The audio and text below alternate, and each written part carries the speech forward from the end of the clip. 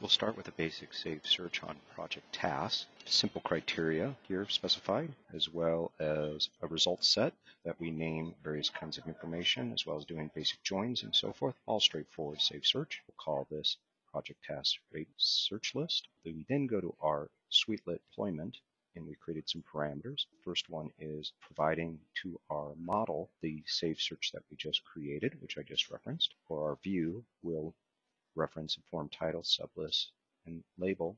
And probably the most interesting thing here is for the model to do extra work to filter further depending on who the user is. So this is essentially two filter objects or filter JSONs. And you'll see in here that we're trying to define a mechanism to put the user ID using an asterisk, just something we made up to be able to do that in runtime, to be able to replace that with the actual user who's logged in.